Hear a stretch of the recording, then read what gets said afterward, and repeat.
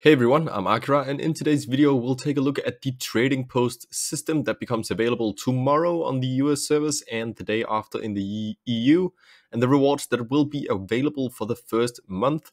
It's a new battle pass-like system, however, it is free. To unlock it, simply log in, head to either Stormwind or Orgrimmar, and you'll find the trading post in these locations. Once you get there, you'll get a brief intro quest that kind of shows you around the trading post and which NPCs you want to talk to check either your progress, the currency you've accumulated, or the rewards you can get.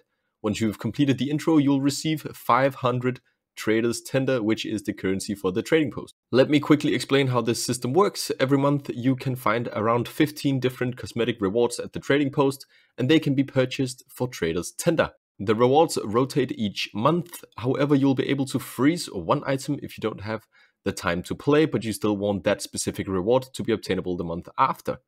Also, the rewards are not gone forever, they will come back eventually to the trading post if you miss out on them.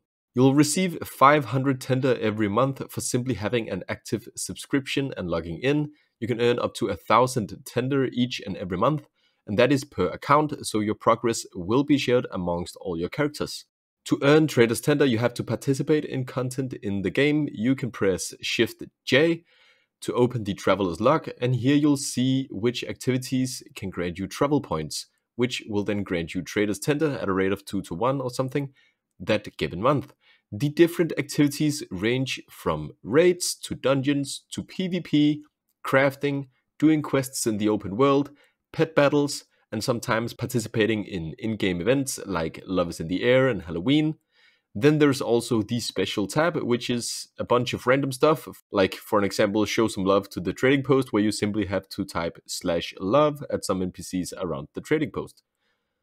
So yeah, there's a ton of different ways you can fill up this travel points bar, and once you do, you will also get a monthly reward for filling it to the cap, which is 1,000 tender or 2,000 travel points. And in the first month the trading post is available, you will be rewarded with the Ash'adar Harbinger of Dawn mount, which is a very cool ghostly warden-like saber, and this mount is actually super unique because this mount will change colors depending on the time of the day. So in the night it will be silver or like white bluish, and during the day it will be yellow orange, just like this. And that is basically how the system works. So let's move on and have a look at the rewards available for purchase in the first month of the trading post. First up is another mount, and it is the Storm Mount Celestial Steed. It costs 900 tender, so almost all of the monthly available tender for this one.